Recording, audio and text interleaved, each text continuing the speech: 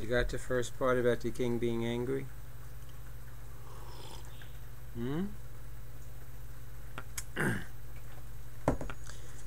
So you understand the Lord is saying the kingdom is like the king who was happy, then he was angry, then he destroyed the city of the people he invited to his son's wedding. You know the rest of the story? I'm going to skip something.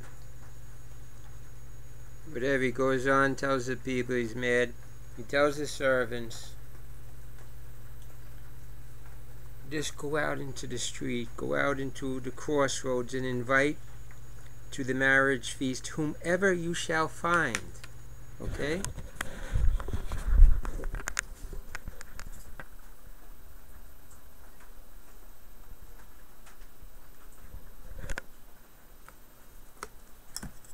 And just serve whomever you shall find. And his servants went out into the roads and gathered. So you can kind of understand what happened. The king got mad, he destroyed them, and then he told, just go get anybody, right? So the people go out, the servants go out, people all around. They gathered all whom they found, both good and bad. And the marriage feast was filled with guests. Now the king went in to see the guests, and he saw there a man who had not on a wedding garment. Now it's time to use your minds. Okay? Are you with me? Are you with me?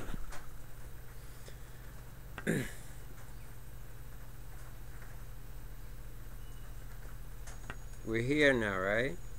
King has already destroyed the city because of this.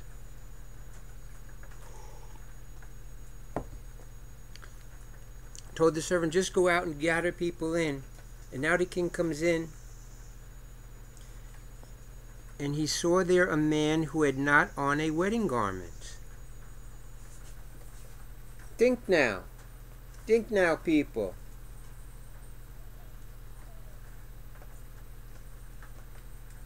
Nobody had a wedding garment on. Oh, that's right. Nobody had a wedding garment on. You see, this is a parable from the Master. There are many, many levels.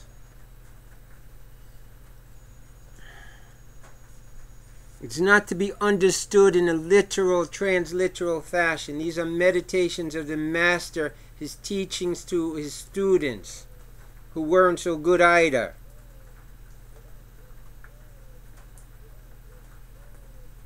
Yeah, there's a great thing in Matthew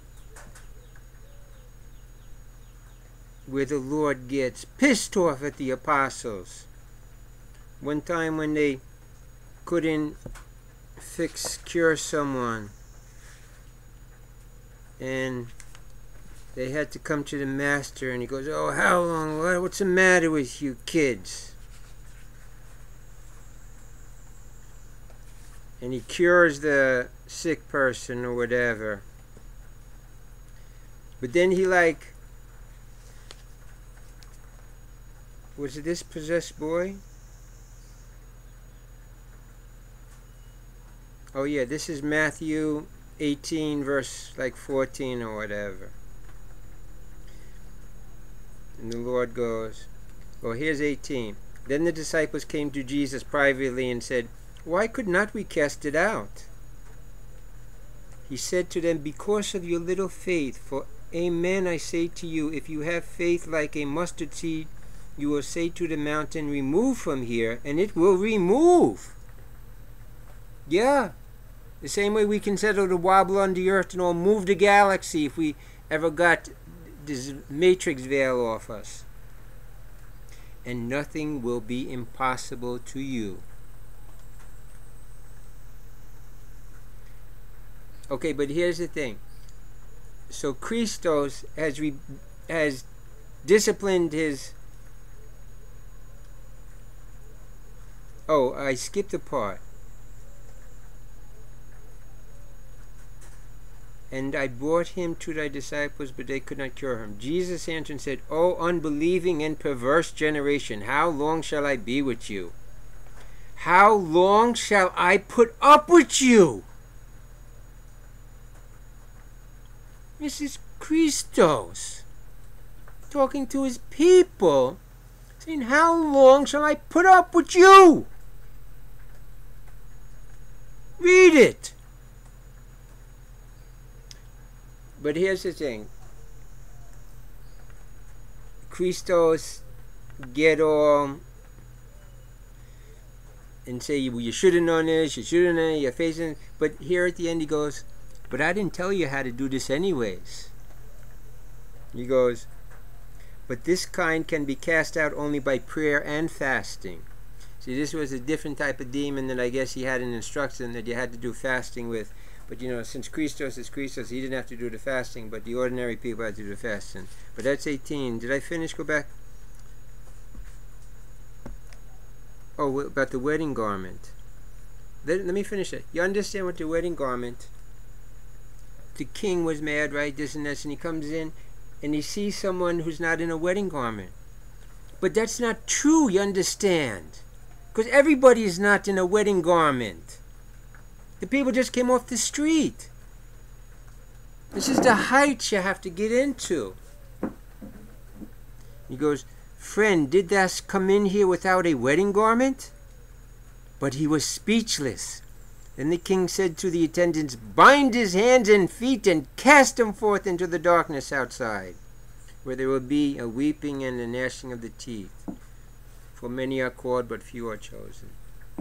So you can see, Christ is always using levels and levels and levels and levels, because the Spirit can't be held in a simple word or book.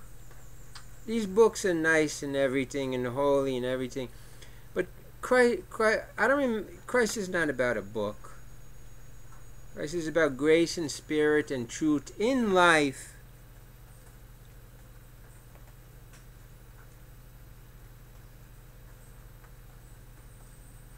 Yeah.